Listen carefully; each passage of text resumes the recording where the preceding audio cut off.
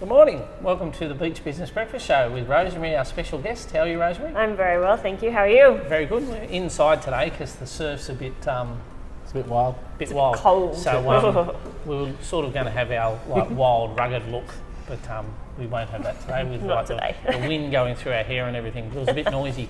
So just a reminder, Beach Business Breakfast, third Thursday of every month, Merriweather Surf Club function room, which we're in now.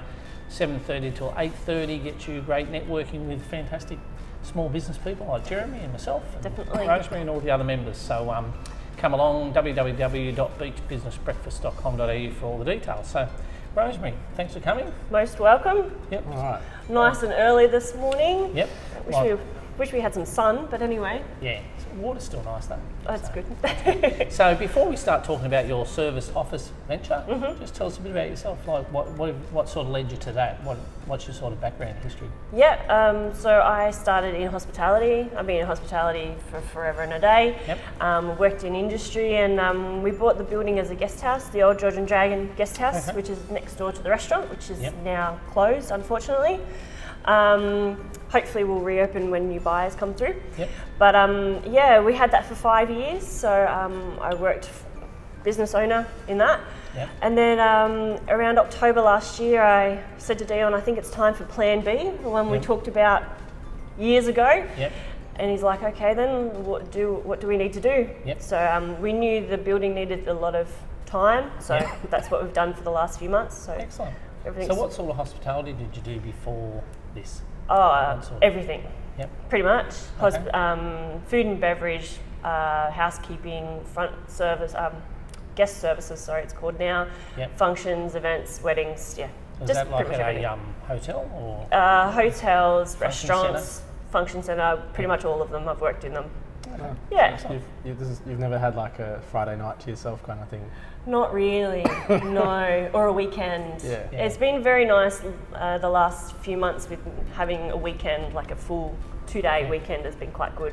Excellent. And like lots of weddings and I love weddings. Birthdays and that sort of stuff. Yeah. If I didn't own a business, I'd be a wedding coordinator. Okay. But anyway, that's a whole nother. That's Plan C. That's Plan C, D and E and F. And do you have many people with the weddings who like come back for seconds and thirds? Like you go, oh, didn't you get married 5 years ago? And yeah, no, I don't like that. Okay. I'm not a fan of that. But I like being at the weddings and working them and setting them all up. So, and seeing the day kick off is good. Yeah, oh, that's good. And I like seeing the bride. I'm always interested in seeing what the bride does. Yeah, just a shameless plug. We do weddings here at Merriweather Surf Club. Of course you do. If you like getting married, you can use the function room. You get married on the beach. You get married up here. You get married with everybody watching. With all of Newcastle get married in the gym if that's your. You can probably get married in the gym if you want to, or So you get married here. So come and get married here if that's your thing, or if you know what. So with the building, what are you doing with the building? Like, well, with that, gutting it. Not pretty much. It's 178 years old, so it needs lots of love, and to keep it up to standard and to keep it for the next 20, 30, 40 years. So we've just had to do some fair maintenance on the walls. Okay. We pulled down all the wallpaper that was covering a lot of cracks, and we're just fixing them all and getting them all back to what they needed to be. So very excited. Removing all the historical charm, I think. No, not completely. There's still a fair bit of charm in the building and historical charm, but it's just making it a bit more 21st century. Like we've just added all new data cabling, which was a bit of a nightmare, and we've put new roofs in places that needed it, and new guttering and new plumbing and just random things that needed to be done. Yeah, much brighter and less like fluffy carpet. And it doesn't have big flowery wallpaper anymore that looks like your grandmother's house. It's all very neutrals and bright warm colours. I often wonder if wallpaper's going to make a comeback. But, no, dear God, no. It does as feature walls, doesn't it? Feature walls are fine. You can do like the end of a bedroom or something. Like one wall. Fancy wallpaper, but it's always hard to get off. It's not hard to get off if you have the right steamer. We've got it down to an art now. But it's the putting up and the maintenance that's difficult. So tell us about what you're doing with the building and like what businesses can do with your serviced offices. So we're looking mainly for businesses that are service based. any of your suit really. You can do lawyer, solicitor, accountant, broker of any type, design, IT, conveyancer, that kind of thing. We can't do much medical. We have a few life coaches and psychologists, but our building's not made out for medical doctors or specialists like People that. that need a desk and a quiet room. And that's pretty much it. Yeah, And a meeting room. And a meeting room. We've got a big boardroom. Yeah, it looks pretty cool. It does look good. I'm very happy with it. Yeah. So how many people can you fit in there? Or is it like hot desking, or is it or both? Or no, we're not doing hot desking. We're doing virtual offices. Yep. So you get the space, meeting time, postal address. So if you're a business that's working from home and you're just big enough to get out and you don't want to meet your appointments in your bedroom or kitchen or wherever, you can come and meet in our spaces. And then we're doing long term, so full time. So you provide like a receptionist for people as well. So well, she's employed by Dion, who is one of our tenants, and eventually, when we have enough people filled, we'll get one full time, and it'll be better. But we're getting there. Small steps. Yeah. So how many businesses can you see? We've got space for 4 at the moment. I've got 2 more rooms that are free at the moment, so we've still got room available, which is great. Yeah. So it's interesting because I think there's been a real shift in the acceptance of like small micro type businesses or working at home, but then the reality of doing everything from home sometimes kicks in. It's like, and you get distracted. You need a separate area. And do you really want your clients like stepping over the dog or the toys or whatever on the way to your office and things like that? Or if you have a dog like mine and you have to yell at it all the time just to keep it out of the way, it's a bit of a monster. Who loves everybody. It's just easier just to have a space. And we have a few of our life coaches that they like to work from home still, but they want to meet their clients in a warm, comfortable area that's neutral, I guess is probably the best way to... Rather than a coffee shop or... and it's private, it's, you can close the door and no one knows what's said or in those walls, and it's, I think it's just a great idea. Yeah, you do have good solid walls. They are very solid walls, trust me. Double brick. Do you have a good coffee machine there? No, but I'm surrounded by cafes. Oh, okay. So I don't. East Maitland's become a cafe hub. It is. It's very, very good. I love it. So the restaurant next door, even though it's closed, I'm pretty sure will open again. We've got a cafe to the right of us, and we've got a pub to the left of us, and there's 2 little coffee kiosks like downstairs. One across the road and one a bit further down, and they're just pretty well serviced with coffee. Very much so. It's very good. So what sort of marketing are you doing to get the other rooms filled or get the traffic through? Well, a lot of networking. A lot of networking, which I will talk to a brick wall, so it's fine. We're doing a lot of Gumtree, funnily enough. Okay. And it's working really well. It's free, so why not? It's a good price, It is a good price, and we've bumped a few of our ads up and put a little bit of money on them to see if they've changed. But because you can put so many different categories, and they're all free. So you can do like an ad for psychologists and an ad for electrician, or ad for... Well, we've done one for the serviced offices, one for virtual offices, and then one for like tutoring space. So if you're a tutor and you need a space to have your school kids or your uni students come to, because we're so close to the train station. That was Is it near a school? 2 high schools and 2 public schools. Tutoring could be a good thing, especially after hours. It was a bit of a brainstorm we had one day while we were putting furniture in a room. Don't know where it came from. What sort of wording are you putting in the ad? So like dig in a little bit. What do you say? You go just like, hey, we've got offices, you should come and talk to us. Or like, no. How do you pitch it? We pitch it as East Maitland serviced offices with character. Okay. Because when our building isn't a plain cut grey white building, it's got character, so that's the way we pitch it.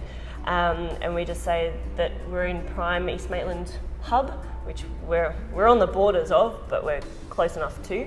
And the things that we offer in it, basically, how close we are to Green Hills, Maitland, the train stations. We're not that far from Newcastle, East Maitland Court. Yeah, we just try and show that we're quite central, and we're on a main road. We're not on the highway, but we're on a main road, so that's quite good too. Yeah. And what about Facebook? LinkedIn? Facebook and LinkedIn always. Our Facebook page is getting there. Do you do the like the stuff you do on Gumtree? Do you do similar on Facebook? Yeah, pretty much copy and paste. We're 85 likes on Facebook, so I'm getting there. Yeah, that's right. It's a slow build. You need to make sure it's the right likes. That's the thing. Like you can get lots of likes. Don't buy them or anything. No, not at all. You get lots of likes, which makes you appear popular. But when you scratch the surface, you don't really get much out of it. No, but most of them are. We've done a few paid boosts on our posts because they've had great coverage. So we've just done boost them a little bit more just to see if they go further. How much did you spend on that? Just $7. Yeah, so you can just basic. You can do some good things for a little bit of money. Yeah, and it's not too inexpensive. Like it's not expensive to do. Yeah. So you can do little experiments, and you can really segment your market in a boost as well now. So that's what we've been doing, but I think I'm segmenting it a little bit too much. Okay, You're not spending any budget. I'm sort of. You're after people who are within 1 kilometre of East Maitland. No. I'm doing Central Coast, Sydney, up to Scone, and up to Bulahdelah area, Tari, because a lot of people will travel if they've got clients in that area, especially Maitland. A lot of insurance brokers travel up from Sydney. They might want a spot. They might need a spot for an hour or two. So that's why. How did you decide what interest sort of demographic stuff to pick for you? It's mainly through property. I usually do all the property interests, investment, brokering, any barristers, lawyers, that kind of thing. I normally segment it to job more than interest, I guess. Yeah, so you've done vocational segmenting instead of like people who like dogs that won't behave or something. Yeah, that's exactly right. So I'm trying to find the right people, not I don't want just everybody. I'd like to have. I want to have a like group in the building, so I want the same sort of, roughly the same sort of business. So with the people who take the space, I suppose for them it's just, do they pay like a fee and that includes everything, or can they pick and choose what they get? Pretty much everything. The only thing that we've added or that isn't included is pretty much landline phones. That's because 90% of our businesses that have inquired are mobile based, and they use their mobile phones and they don't need a landline. So if they want it, then we've got it. We've got PBX phones set up through VoIP, so we can add that at a nominal fee. It's not very much. I can't remember the total amount, but pretty much everything else is included. It's great doing it digitally, so you don't need to rewire anything when you want to give them a phone. And I don't want to know about rewiring. Makes you wonder about the future of landline phones. It does. So we not, like I said, 90% of our businesses aren't using them. So we've included our NBN and our Wi-Fi instead of having the landline phone. So it was either or. Are you using your NBN as a selling point, like how fast your internet is or anything like that? No, I haven't really thought about it, to be honest. Most people haven't really. They're just, as long as there's internet, or they don't. That's pretty much it. They're happy with more meeting time. They want meeting spaces that isn't in their office. So they've got the room, and then we've got 3 dedicated meeting spaces. One including our boardroom, which has got 10 to 12, can seat 10 to 12, and we can do catering options if they're interested in that. And we've got 2 kitchens, one a client kitchen, and we've got our own kitchen so no one can see it. And they just want to go out of their office and meet and then come back and work in their space. So they can have their desk messy. And so is there like a booking system to book the I've just started with that. I'm playing with it at the moment. It's called Nexodus. I was talking to Jeremy about it the other day. Yeah, it's quite good. It's I got referred to that, so that was good. It's all self-serving, like pick your time and room and all that. And it invoices and it links up to Xero and it links up to our pay, how we pay, and so I'm setting up that. So you mentioned briefly, like you're sort of aiming to make a bit of, give it some culture, I guess, or sort of to a degree, you're hand-picking the people who come along. Like I guess it's always hard to say no, I don't want you because you're not a good fit for the No, group or I'll never say something like no, that. but if they change, then I won't mind. Like if it doesn't fit them, then I won't mind. But we've got a few that don't fit the group anyway. But at the moment, I don't really mind. In like 10 years' time, it'd be nice to kind of refine that over time, I guess. So you can say like, oh, they're all kind of. I want them to work. Style of professional person that can interact and network a little bit. And it's pretty much. I'd like a co-working hub, basically. That's the professional term for it. So they can refer off each other. Exactly. It's become quite a popular kind of concept, I guess. Like one of the headline ones in the US is WeWork, which is like a really big co-working they're space. Talking like hundreds of people. And there's another one that started up recently in Sydney and Melbourne. I forget the name. And there's one here in Charlestown called Dancia or Dash. It's run. It's in Charlestown. It's a co-working hub, and I talk to them a lot as well. Just they're on a massive scale compared to me, but it's something I'd like to do in the future. But it's a value add that's not just like a bunch of offices that people just sort of like a work cubicle you just turn up to. If you can give people a reason to like, well, I mean, you've got like a nice courtyard, so you say, okay, well, introduce all these people and sit down and have coffee and once every week or something like hotel, that. Like everyone takes their room, but then you've got a space where you can all meet and talk about business. And the co-working hubs, it's good because if you need, say you've got a graphic designer and you've got an IT person, you can refer off each other and bounce ideas, and that's the kind of thing that I'd like. So we have a solicitor and a graphic designer and a mortgage broker and a psychologist and a couple of life coaches. So they're all... This is where your hospitality skills can come in action, you see, because the other business hubs have always had the ambition of this kind of like network function, but I'm not sure how well that's always worked because it's not been approached in a like hospitality kind of way. It's like, and also they're often at the behest of, well, we need tenants. Which is... Well, we need tenants too, but I just want to make everybody happy. And I struggle to...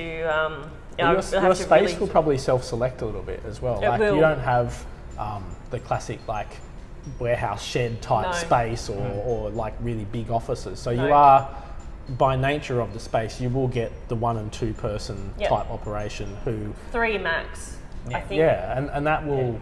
It'll deliberately contain it to a kind of a growth or a phase of a business that's not... the bank or whatever is not going to set up one of their regional offices with you necessarily there. If someone wants to hire out the whole building and they've got the right price, then well, sure, that's more always than welcome to. But it's still at the end of the day, it's my building, and I'm happy to keep it that way. And is the plan to buy more buildings and sort of expand? I hope to. Maybe. If I had the dollars, I would. Or maybe take it over and turn it into more space. That was that was one of the plans, but we can't at the moment. But if this works as a model in a sense, then you can go, okay, well, what other historical buildings in Maitland can we refurbish? Well, there's a lot or actually. There's a fair bit, but council is a little bit difficult. So well, you've got to get the owners of the building to agree to do something, I suppose, too. And Maitland needs spaces. Although when we first started, we had a lot of real estate agents saying, "Oh, you can't hire a space in Maitland. I'm struggling to get tenants for my hires." That was all the real estate agents. So, I can't get tenants. So, I think it's just the way it's promoted and the style. And as you said, the building sort of selects where you're going because they are just out of the work from homes that are just big enough but don't want a massive space yet or can't have a big space. Or just don't want the hassle. And there's a business down in Adelaide that we talk to a fair bit, and he says a lot about downsizing businesses. So they're used to paying rent and they're used to knowing having an office, but they don't need it anymore. Don't need a whole separate space anymore. So that's another market that we haven't tapped into yet because they're very hard to find. But it's a good point. And I think Maitland, for anybody who had no idea where Maitland is, it is becoming more of a like an economic hub. Like and very much so. people are getting used to the idea that, I can kind of run a business from there and centralise myself there. I don't have to attach myself to Newcastle or Sydney or something like that. A lot with the service guys these days, you might see a client and then that's it. A lot of it you do by phone, email, internet, whatever. Yeah, that's very true. Then, you might just see need them to once sign a year or 6 months, or they've got to come sign stuff, or you go see them. So there's less pressure on. Dion would be classic for that. Is like doing loans. I mean, you might see one person a day, or I don't know. Like it's not going to be. You don't have a lineup of people like a doctor's surgery or something, do you? No, exactly right. Yeah. So it makes it good for time, like slotting in our calendar. But it's really interesting to find that people from Scone, Tamworth, Corindi, that kind of thing, will come to Maitland, travel 2 or 3 hours, Denman, Muswellbrook, will travel to Maitland, easy enough. It's just a drive down the road. But to get people from Newcastle, out of Newcastle to Maitland is like pulling hen's teeth. It's hard enough to get them just like 10 k's up the road to Charlestown or something. It's so difficult. They think they're driving out to the sticks, and it's just so weird that... well, maybe that shows you where your market is, though. It might be that sort of west and north and south. And that's why with our promoting with Facebook, we've done out to Scone, more regional, because they don't care. Is there anything else that's really surprised you that you weren't expecting as you're kind of getting organised, that people's attitudes or what they've actually asked for, like unexpected requests, like people have asked for certain pot plants or something? Or no, not yet. Don't like the paint, I want it to be green. I had a gentleman who wanted blue, and then the blue didn't work, so we went with hog bristle, which is just... Oh, you painted the wall twice for him? No, we sample potted. Okay. No, the walls take too much to paint. No, it was a tiny little patch and it just didn't work. So we went, no, sorry, I win, hog bristle. Anything interesting? No, a lot of people don't know what they are. You say I own serviced offices or I lease serviced offices, and they're like, what's that? So it hasn't really caught a sort of mass attention. No. It's probably something that like trendy people in Sydney would know what they are. But really in a regional context, it's like, what is that? What is that, and what does it involve, and what do you do? And then the next question from that is, well, what do you do? Like, what am I doing after they're all filled? I'm like, well, I get to do what I want to do. I get to go and back and study. I get to go and help my business. Buy another building. Buy another building and refurb, or help my husband's business, There's lots of things. Yeah, I mean, it's a bit like having rental properties, right? Except they're all in one space. So, and you are diversifying because they're all different businesses. So it's not like it's like having 6 or 7 different tenants or something. Pretty much. That's and coming from hospitality, where you work 40 plus hours in a week, to have time to do what I want to do is totally just foreign. Not having to cook breakfast. Cook breakfast and clean and and check in, check out, and worry about people all the time. It's just a nice change. It's really quite timely, because I guess the rise of like Airbnb and people who are now becoming like accommodation in their house, quite. Not forget about legitimacy of that or whatever. But it certainly seems like that potentially eats into the smaller kind of professional bed and breakfast, in a sense that are not big enough to be a motel. You can have your own bed and breakfast at home. You pretty much can, and then with TripAdvisor as well, just damaging your business even if you get one bad comment. Because you can't change it, you can't remove it unless you sell the business or close it down. You have to reply to it and hope that the people reading it understand that this person was just silly, or they're just having a bad day, or whatever. And I find that a lot of people now, they want to pay backpacker price for Ridge's luxury. Champagne taste on a beer budget. Pretty much. And that makes it harder for a small building, and you have to have, I think, was it Foxtel or one of the big companies, to have those luxuries in your hotel room. You have to have at least 15 rooms. So you never get the economies of scale of, say, a small... Like most small regional motels are at least 15 20, to 25 rooms, something like that. And that is enough to run by, say, a couple or 2 or 3 people, and they can handle the maintenance and they can handle the guests and things. But under that, it becomes a problem, because it's like, well... You can't hire anyone, because there goes your profit, and you have to do everything, and then you're there all the time. And you don't get the discounts. So if you want to add new beds, you can only buying 5 instead of 50. Yeah. And the company won't give you a discount because you're only buying 5. All the expenses of all the expenses of an individual purchase and none of the benefits of scale. So So that kind of thing, it's making it harder and harder. Yeah. But so Rosemary, what's the best bit of business advice you've ever been given? Throughout your hospitality and service question career. I have to take it from Dory. Just keep swimming. Okay, cool. Excellent. I have to take. Just keep going. Just keep going. Which is quite apt for what we're here. Yes, very much so. Just keep smiling and just keep moving along and doing what you do. And keep smiling and keep swimming. So that's good. So very much so. Yeah, well, thanks for coming in. You're most welcome. Great. So if you're looking for a serviced office, give Rosemary a call. She's on our directory, I'm pretty sure. Yeah, pretty sure. If she's not, she will be very soon. So, and just a reminder, Beach Business Breakfast, third Thursday of every month, over at the Surf Club function room. So, thank you very much for having me. Enjoy the rest of your day, and thanks very much. We'll see you all next time.